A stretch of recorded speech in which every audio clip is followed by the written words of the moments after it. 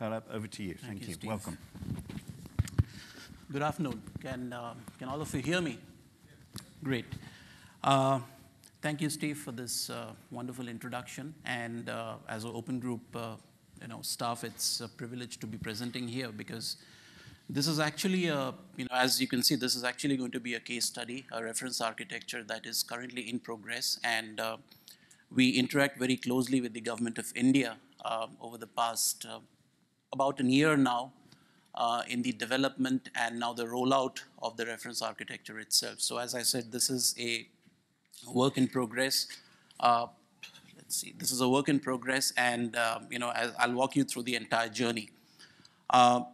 One of the things that makes my presentation slightly easier is because the previous presenters have already spoken about the value of reference architectures, the benefit it provides, so the context and the foundation has already been established, so it makes it easier for you to kind of understand why a reference architecture was required from a national enterprise architecture perspective.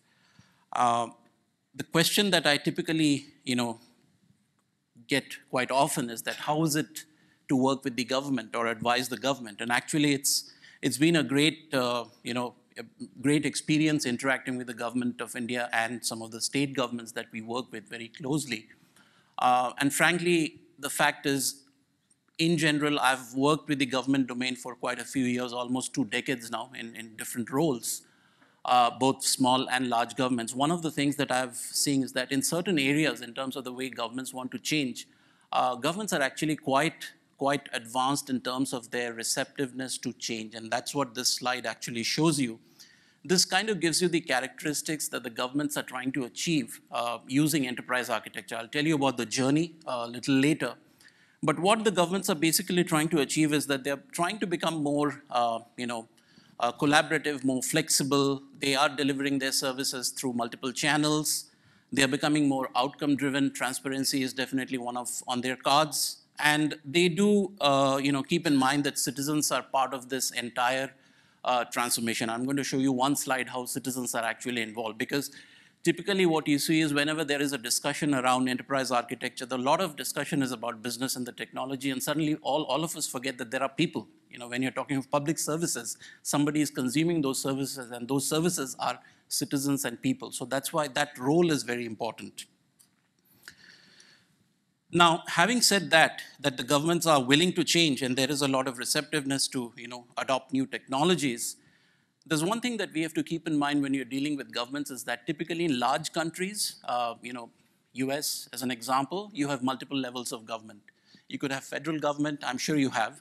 You have a state government, you have provincial government, you could have governments even at the city level, and which is what this picture is actually showing. Now, again, as I said, in a large country, these governments could belong to different political parties, and we all understand if they belong to different political parties, the politics of it is probably 100x larger than any corporate organization. I mean, the previous speaker was speaking about politics. When you see the politics in government, it's a showstopper. It would be a game changer if you know how to deal with the politics of it. And amidst all of this stuff, you still have to figure out how do you have to come up with a reference architecture which is acceptable, more or less, if I may use that word, acceptable to governments at all levels. And that's precisely what we were trying to achieve when the National Enterprise Architecture Committee, which was set up by the ministry, was developing this reference architecture.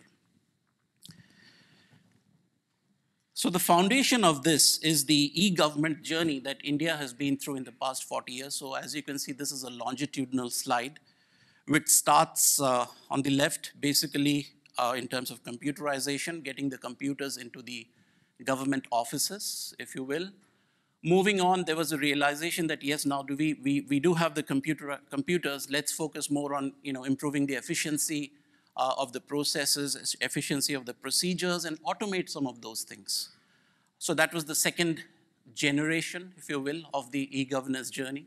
The third generation was now that we have some business process automation into the government procedures and processes, can we therefore now develop and adopt standards? Because now there's a whole idea of scalability. And you cannot achieve scalability without standards, which I think all of us understand, and that's where the open group plays a very important role. And the focus was, let's focus on the output, not on the input, right? So that's the third generation of e-governance. And the current generation, which is called Digital India, is the fourth one, which you see on the right-hand side, which started in 2014. It's called the Digital India. If you Google it up, you can see a lot of material around that. And the focus there is more on collaboration, flexibility, personalized services, and focusing more on the outcome of it, right? I mean, you can provide a lot of inputs from a government service perspective, but the outcome, the output and the outcome are more important, and governments have realized that. And in moving from left to right, what we are starting to see is that there is a move from digitization to digitalization, because the entire ecosystem is now using digital technologies. I'm going to show you what are the key dimensions that Government of India uses. All right, so this is a survey done by UN, and you can see a few countries listed there. This is a global survey, but not all the countries, but major countries are involved. You can see India there at number 4. And what it tells you is what are the citizens expecting of their governments, of their digital governments, right? So you can see India there, number 1 is plan for the long term, not just for the next few years. And effectively what that meant was when we came up with a reference architecture, when the government came up with a reference architecture, it had to work beyond election cycles. Because one of the things that happens is that once the previous administration goes away, the new one tries to undo whatever has been done by the previous one, even if the previous one is good enough, right? So that is something that the citizens are expecting, make it beyond election cycles. Number 2 is understand the priorities of the citizens better, and that's an important part which I was alluding to earlier. You can talk about all the business and the technology and the operational aspect, but if the citizens are not involved, they are not participating in the process, it is not going to be successful, right? And number 3 is involve the citizens themselves. And obviously you can compare it with a few other countries. The US is there, which is at the end, and then there are a few small countries like Singapore, and you can actually compare how, how citizens in different countries are expecting governments to provide services. Okay, so how it all started was this. There is this propensity to build future government, which actually leads to more complexity in the services, right? More and more services are being delivered by the government. They're being multi-channel services. Different types of people have different expectations of the services. So there is there's an element of complexity which brings, which comes into the play. And there is a lot of other other factors that play. You can see the factors there. For instance, governments are trying to innovate service delivery. They're trying to make governments itself becoming more and more data-driven, because I think we all agree that governments have huge amount of data, more than any other organization that you could talk of. So for instance, the citizen database in India, which is called Aadhaar or UID, is a largest citizen database in the world with the number of entries in terms of 1.2 billion people have their databases there, the individual data. So that is the scale that we are talking about. So therefore what happens is once the complexity of the government increases, citizens' expectations from the governments also increase, which is what I showed you in the previous slide. Now, once the citizen expectation increases, government realizes that therefore I have to use technology to deliver some of these services. It cannot be done manually, we understand that. And therefore, I'll come to the corruption perception later on and why the box is in yellow. And then it goes to, therefore it improves the trust in government. So if you look at, there was a survey done, in fact, it's hot off the press, like a week back, there was a survey report published by the OECD, and India actually ranks number 2 in terms of people trusting the government, Norway being number 1, in Indonesia being number 3. Right? So trust in government is a very important factor when you talk of reference architectures. So this kind of, becomes a very, very positive kind of, loop, so to speak, adds to the overall, receptiveness of, building the future government, which tends to be more technology enabled. Now moving forward, let's see. So once you see here, once you have the technology enablement coming in, that is where the digital government comes in. Now what the government of India and the state government is realizing is that while it is good to digitize or digitalize the government, I think what it should actually do is help in developing the digital economy itself of the entire country. And that's what you see here. And once the digital economy is developed, it actually brings in more investment in terms of IT service providers and other technology service providers, which is what is showing. Again, that is a positive loop. So the reason I'm showing you this is I don't intend to show you the entire analysis, but the reason I'm showing you this is how it got started. What was the trigger point in terms of doing this reference architecture. Now, as a result of which, there was this one state called Andhra Pradesh. This is on the Indian map. You see that state there. Therefore, decided that that state had to do an enterprise architecture, a statewide enterprise architecture. So look at the journey, right? Even though the government has realized that you had to have a reference architecture, it was not the first step that was taken. The first step was taken by a state, not the entire federal government, because that is how it happens typically. You need to have an architecture implementation. You need to have success stories before the commonalities can be put together as a reference architecture. It is not a good idea to have the reference architecture first, because otherwise you don't have the learning points. And that is exactly how it played out. So this is a state called Andhra Pradesh. It's actually, there's some data about the state. 10 cities, 13 districts, 670 sub-districts, villages, about 13,000, population 50 million, right? It's about the size of a country. What I'll do is I'll play a video. Can we run the video now? It's a short 5-minute video which will give you a summary of what enterprise architecture was. Do we have sound?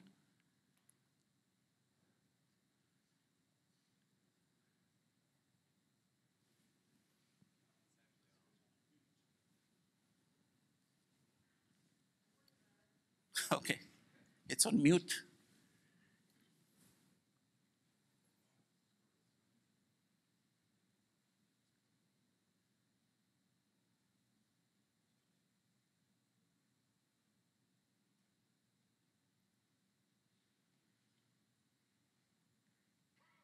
Embarked upon Andhra Pradesh State Enterprise Architecture.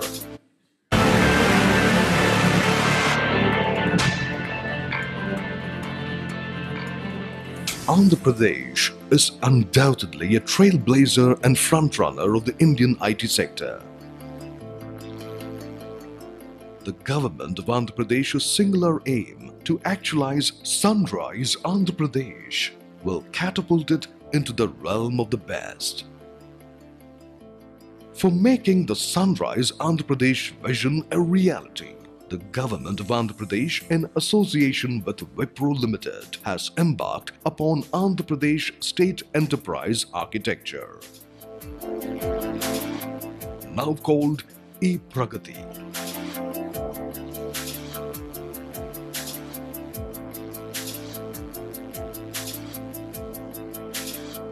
AP's ePragati is the country's first statewide enterprise architecture initiative. It will drive public sector transformation and will help realize the dream of a one government that is fully oriented towards improving the quality of life of its citizens. ePragati focuses on guiding and accelerating AP's journey to that of a transformed government. It enables collaboration among departments to deliver personalized services, which will lead to an accountable, outcome-driven government.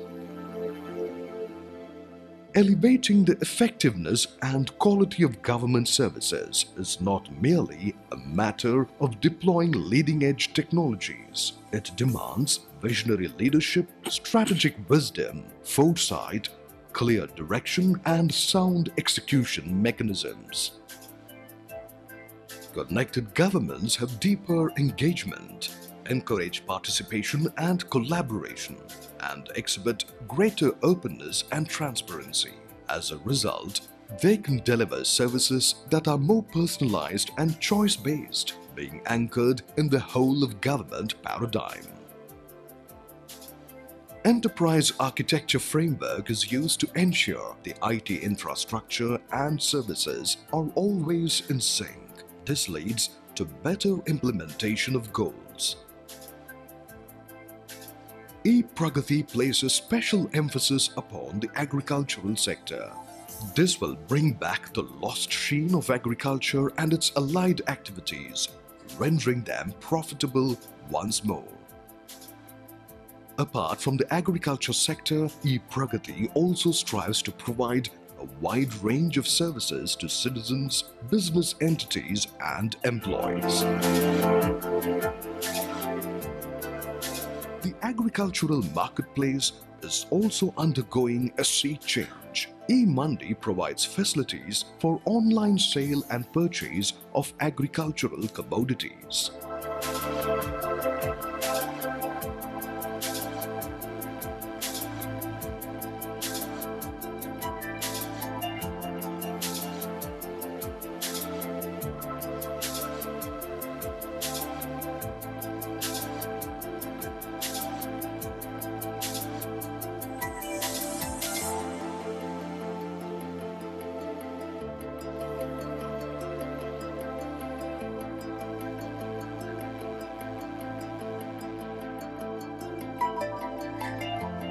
Certificate-less governance is a revolutionary idea with the goal to make all government-related ideas electronic and accessible in real time.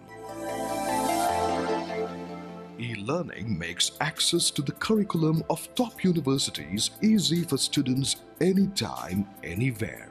Quality education is now just a click away.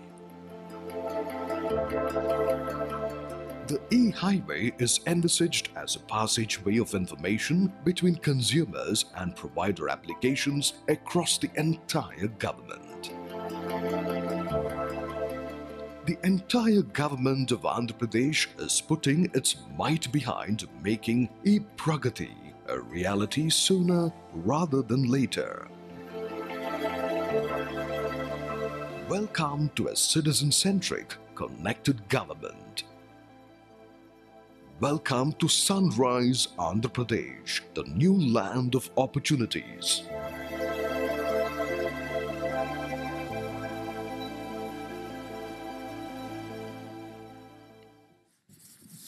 All right, so this is, as you can see, the video was made by the state government, and this was in 2015, 2016. I'll not go into the details of this video. I've made a full 1-hour presentation in our London conference, and it's a recorded session. It's available on YouTube. So if you're interested to know what happened, the entire journey, you could actually look at that. So this was in 2015, 2016. One state had an enterprise architecture, a statewide enterprise architecture. This prompted the national government, the federal government, to take up and say, hey, there's something useful here. We're doing the entire digital India. We need to have an architecture to kind of provide the foundation. And that's where the concept of reference architecture came in. So one of the biggest benefits of reference architecture, which has been already kind of mentioned and emphasized by the previous speakers, is now we have a state, which is an example. We have a few other ministries who are doing enterprise architecture. Now that we have a reference architecture, we could reduce the time to build and consume enterprise architecture for the other 28 states and 7 territories of India, right? And that was the motivation to develop a national reference architecture. Now, so I'll not go into the benefits of this. I think, the previous speakers have already spoken about it. The idea was to kind of, provide synergies to other states, provide something that, give them a head start, so to speak. So the reference architecture itself is called IndEA, so India Enterprise Architecture Framework. It consists of 2 parts. These are public documents. Now it's a national standard, right? So part 1 is the framework itself, which is the collection of 8 reference models, and part 2 is an adoption guide, right? So the entire reference architecture is based on TOGAF, and the TOGAF ADM is basically the reference methodology, which we have used. I'll kind of highlight that later on in a couple of slides. Because one thing that is important from a reference architecture development point of view is you can have all the beautiful models. You're going to see some of those models here. But unless you have adoption guidance, nobody is going to be really excited by what a reference architecture itself is. Because if you go to a state government or a ministry or let's say a city government, yeah, this is a great document, then how do I adopt it? That's why the part 2 was written, and it's kind of based on the ADM, TOGAF ADM. I was talking about the 8 dimensions, 8 reference models that we have in part 1. So these are the 8 reference models. Okay, so we have the business reference model, performance, integration, security. On the left, we have the application, data, technology, and at the bottom, we have the architecture, governance reference model. So these are the 8 dimensions or perspectives, whatever you might call them, that we have in the part 1 of the framework. Right? I think some of these terms are quite familiar to all of you. I'm talking to a group of people who are quite familiar with enterprise architecture, right? What are the dimensions that we look at? Number one is having good digital leadership, and this is as defined by the United Nations. So the other thing that we have kept in mind in developing this reference architecture is we had to look at industry standards, and for us, industry standards is government, and where agencies like UN and World Bank come in very handy, right? Some of the standards that they have developed is definitely providing the base framework for us. Second is literacy. So for instance, one of the questions that we typically ask is, if I provide a digital service, right, what should be the literacy level of the person who's consuming the service? Should he be a grade 5? Should he be, or should it be for everybody, or should he be a grade 12, kind of person? That's very important because you need to be able to operate that smartphone or mobile phone to consume the service. Number 3, cybersecurity. I don't think it requires any explanation, right? It's important because all the data is out there on the internet, so it's important. And that comes back to the next, dimension, which is data protection. So one of the key things that has happened as a result of the reference architecture is now India is in the process of developing a data protection framework, very similar to the European GDPR. Payment is important, and development and adoption of cloud services. I think one of the previous speakers was saying if you don't adopt cloud, you're not going to survive, and absolutely that's true even in the public sector. So the first thing that we did was set a definition. Typically, you've seen, I think the previous speaker was talking about the word digital, and obviously he had a message there, the way he was kind of using the word digital. A lot of us use the word digital with no meaning, right? So first we did was, what does it mean when you say a digital service? We had to define that term, the first aspect of reference architecture.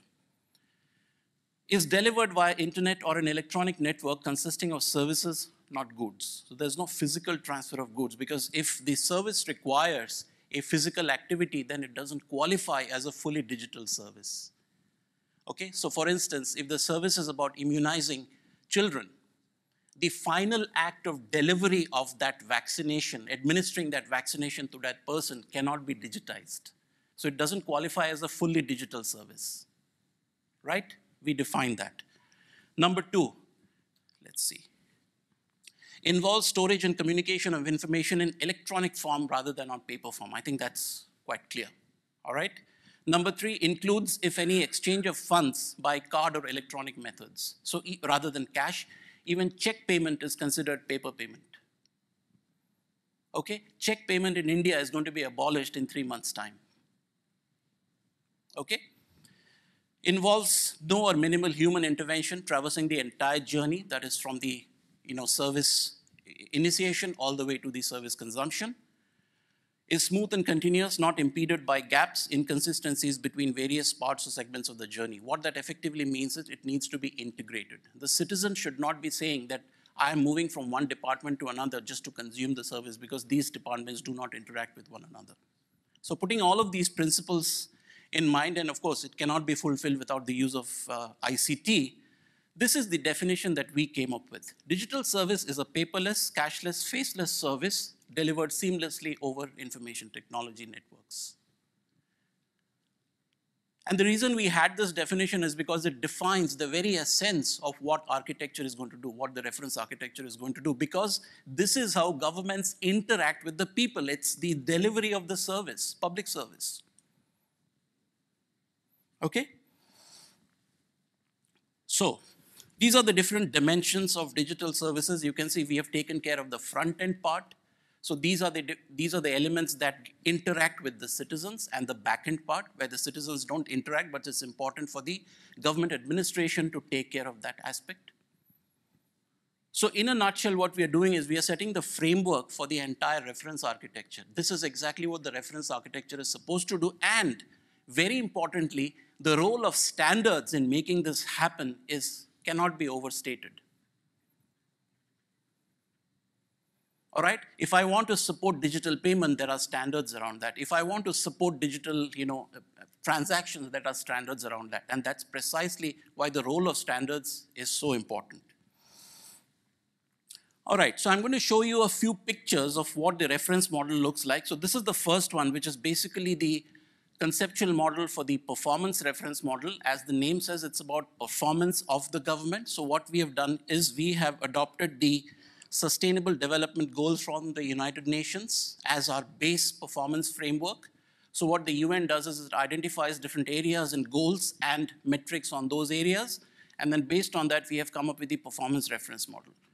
So what we have done here is identified that and also kind of acknowledged the fact that instead of measuring the input, you need to measure the output and the outcome, and there are certain economic dimensions. All right? So just to give you an example, one of the inputs could be the amount of subsidies that are provided to farmers. Maybe that's an input. The output could be as a result of which, how much is the improvement in the yield of the farming output. And the outcome would be, as a result of that, how many youngsters actually got into farming as a profession. So as you see, as you move from input to outcome, it becomes more and more difficult and subjective to measure, but it's important from a government perspective. Okay, I'll not go into the details of this. The next one is the business reference model, which basically gives a structure to the business of government. So what we do here is we have identified the goals and objectives, which comes from the previous layer, which is the performance reference model, linked it to the sectors and departments and the services that the government provides. Right now, therefore, once we have a basic structure in the reference model, the business reference model, every state can adopt it and adapt it to suit their requirements. So 80% of the thinking has already been done as a result of this reference architecture or this reference model. This is the business of government. So what you see here are some verticals and horizontals. So you see the horizontals are the common capabilities and the verticals are business functions of the government. Obviously, given the limitation of time, I'm just showing you at one layer. You can go down to the next layer, and we have actually gone down to level 3 and identified the actual sub-functions that the state governments can now take and define and use it to define their own business architecture, which is an instantiation of this reference architecture. All right, and very importantly, as I said, so that's the SDG here, Sustainable Development Goal. We use an interlinked approach. And one thing that we have done as part of the business reference models is identified common service building blocks. Now, the interesting thing is, while this is relevant for India, I think most governments in the world, that's what they do, right? These are building blocks. These are Lego blocks. You put it together and come up with your service. Fundamentally, that's what administration is all about. Doesn't matter which country you come from. Okay, so these are reusable building blocks, which is part of the business reference model. Now the state governments take it and say, okay, I have a land registration service, so I need 1, 4, and 8. Put it together, you have the full service. So these are business components which can be exposed under the API, which I'm talking about later on. Okay, so you've identified 24 building blocks, so to speak, and that's how it looks from a business perspective. So this is the relationship, okay? So the business reference model defines the vision, goals, and objective, identifies programs, schemes, and projects, fulfilling that goals. It identifies and rationalizes the services. That provides the goals and objectives for the KPIs, the key performance indicators, the service level agreements, measures and analyzes the performance, and gives feedback to the business. So you see how the loop is working between two reference models, from business to performance and performance to business. It's a closed loop. Okay, so this is the data reference model. It talks about few things. Number one is describing the data. There's a common standard for describing the data. Aadhaar is a great, UID is a great example.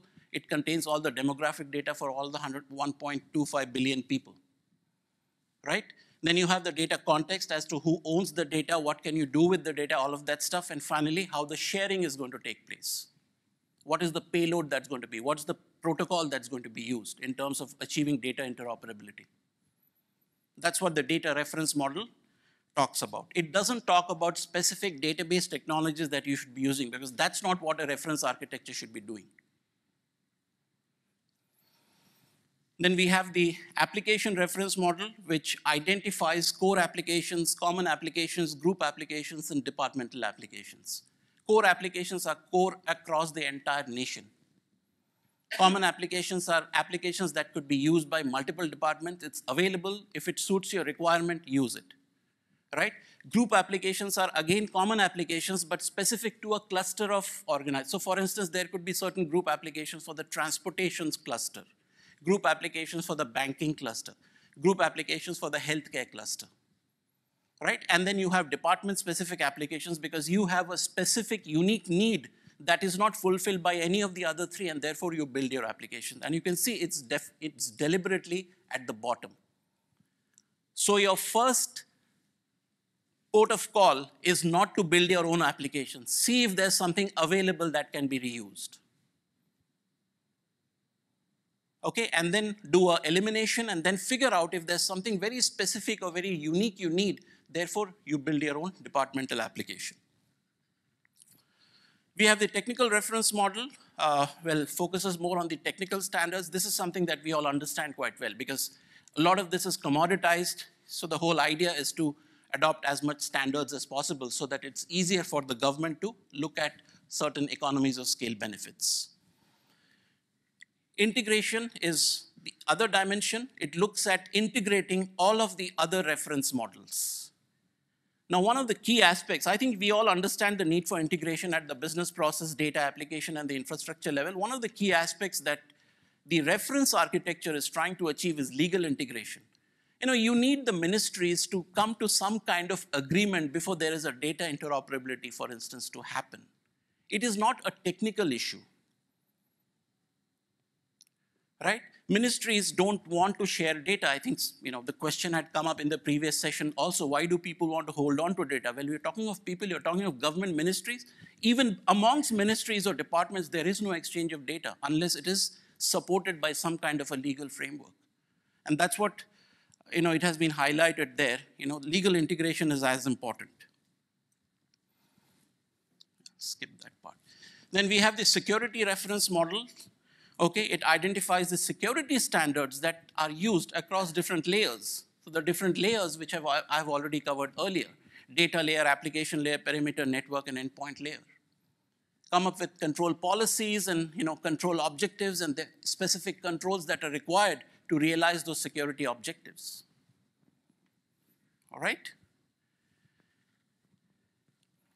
Last one is the governance reference model. What I'd like to highlight here is in the reference architecture, the committee had identified that we need to separate, differentiate between architecture itself and the implementation.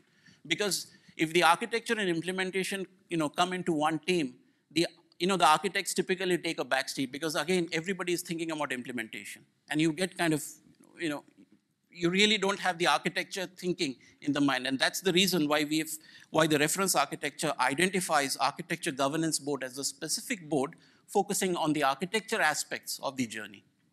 Once those things are dealt with, you go to the actual implementation. Okay, so in a nutshell, these are the 8 reference models, not spending too much time, but I think you get a flavor of what the reference architecture talks about. How is it identified and built into the ADM? So what we have done here is, you can see this is the ADM, right? And the key outputs from each of the phases. This has already been done, which is what I kind of covered in the previous 20 slides.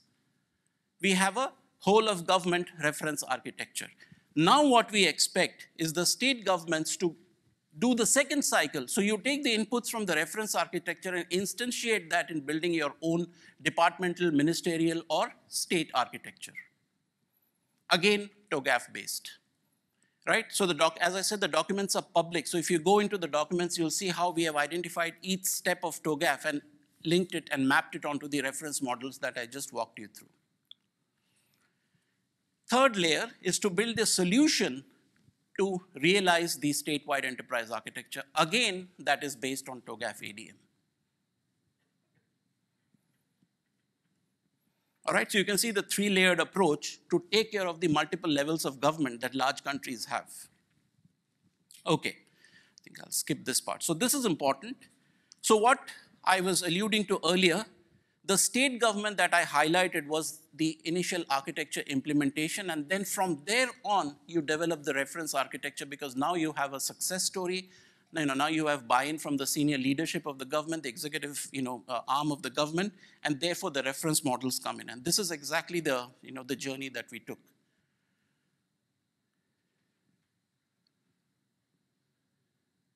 All right? Okay, skip this part. This is what we're trying to achieve in a nutshell through the reference architecture. You can see it does involve some level of organizational restructuring. Okay, so the departments don't go away anywhere, it's just that it's overlaid into a whole of government enterprise architecture, which the reference architecture is trying to address. Okay, now, of course, as I said, I'll not walk you through the entire analysis, but there are certain things that we have done to take care of some of the, the enablers and blocks for enterprise architecture. Okay, I'll just quickly lay out the interventions and then highlight some of the key ones. Okay, so the first one is digital leadership. For us in the reference architecture, we have clearly identified you need to have an office of architecture with adequate authority. So that's one of the interventions that we have identified. Number two is to have good consultative sessions with the industry vendors because they have to be part of the entire ecosystem, right? That's important, so that's another thing. Third one is adoption of standards. Okay, I've already spoken about that. The other one is funding model, right? It's important that when you come up with an enterprise architecture, you think about implementation and think how it is going to be funded. I think that was alluded to very aptly even in the previous section. It's important who gets the benefits. And in the government, it's very important. Okay, and obviously have advocacy sessions. In fact, one of the things that we are currently doing very closely is to do capacity building sessions with a lot of the state governments and the ministries. Okay, all right. So what does it provide? It provides line of sight. This is the kind of approach that we're taking, all the way from vision to the business, to the technical architecture, to portfolio management, right? Portfolio of projects to project level activities. And many of the states, what they are doing is at the project level activities, they're using DevOps, for instance, and that's perfectly fine, right? We don't advocate any specific methodology or approach. If DevOps works for you, it's well and good. As I said, one of the key things about data in the government is data protection. I think all of you would agree to that. So there is a data protection framework currently being designed, so to speak. So this is work in progress. It talks about use of data. It talks about individual rights. It talks about consent. It talks about data quality, which comes through data standards. It talks about laws and regulations, adjudication, enforcement, and even cross-border flow of data. Right? So India, so for instance, many countries do that, right? If citizen data cannot flow outside the country. So that's some of the things that is being handled in the GDPR that India is currently in the process of designing. Okay, adoption, I'd like to highlight this. Number one, we made it into a national standard, right? So currently it's a national standard, so now it becomes a mandatory kind of document for everybody. I spoke about advisory and sensitization workshops. Yes, absolutely, we continue to have these workshops. There's a maturity framework which gives an evaluation mechanism to figure out where the ministries and states are. Case studies, field experiences, we're going to, as Steve was mentioning earlier, we're going to have a conference in Bangalore next month, and many of these case studies are going to be presented. So these case studies are use of this reference architecture in a ministry or a state, as an example, right? Capacity building and academic initiatives, absolutely. One of the things that we are targeting very closely in India is that to get business schools to incorporate enterprise architecture as a core subject. Because most of us have become enterprise architects by self-learning, right? Not through a formal school. I think most of us are probably in that boat. But we would like to change that because otherwise it's not going to be an institutional practice. Of course, leading to TOGAF certification. And then within the open group, we are setting up a government EA work group. In fact, we have a meeting on Thursday to identify how some of these reference architectures can be generalized and be available to even other countries. Okay, that's important. So these are some of the things that we're doing in terms of driving adoption.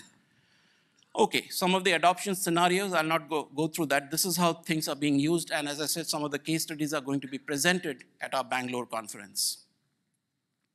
This is the maturity model. I'll skip that part.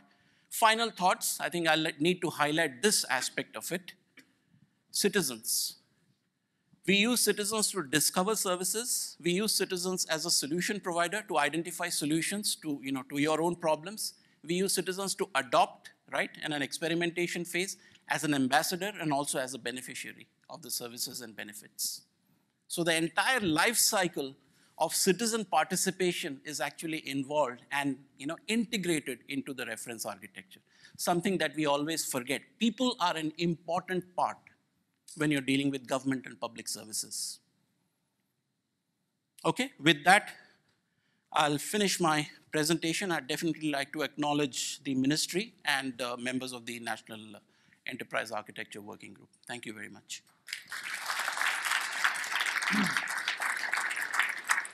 Okay, Pallab, do have a seat. We are Sure. running short on time, so I'm going to consolidate a few of the questions. There's some common theme. How does the Indian government test the validity of the reference architecture, and how do you ensure the reference evolves? Yeah, so as I said, once the reference architecture has been put in place and it has become a national standard, now there are state governments that we are talking to, there are ministries that we are talking to who are adopting this reference architecture. So that's the validation mechanism, right? So it's not a desk validation, it's a validation on the field itself. And as I said, this is work in progress, so maybe in a year's time we'll have more results in terms of how it worked out. Right. So several questions Yeah. around the theme of, this is obviously for India. Yeah. To what extent is this applicable or modifiable for other countries? Yes. So one of the reasons, one of the motivations for us to establish the Government Enterprise Architecture Work Group within the Architecture and Archimate Forum is to figure out how this can be extended, adapted to suit other countries. And we expect some output and some deliverables from that work group, which could be more generic. So yes, there are learnings from other countries too, but we would like to bring it together into a more generic form. Quick one, how did the EA principles for the IndEA project get published publicly, the principles? Yes, absolutely. Right. These are all public documents, yes. Does your reference architecture include any smart city pilots or implementations? Yes, there are a couple of cities which are looking at using enterprise architecture to build their smart cities, Pune being one of those. Pune is a city which is about 100 miles from Mumbai. It's a tier 2 city, and the motivation there was, and the rationale was, let's not go into the big cities because it gets too complex. Let's start with a tier 2 city and have a success story and then kind of extend that. Okay, and we must allow people enough time for lunch, so I'll just have this one going, which seemed like a nice little segue into lunch. If I yes, it's around it was around the definition of a digital service. So is a transaction codified via a blockchain when the exchange of value is, say, buying an insurance policy with salmon? Is that a digital transaction? It would be considered a digital transaction, Okay. yes. In the definition, yes, absolutely. Okay, so there are other questions. People, Pallab will be around. Those who ask questions I didn't get to, please feel free to grab him and stop him from eating lunch. And that's it for now, Pallab. Thank you. Just a couple of announcements before you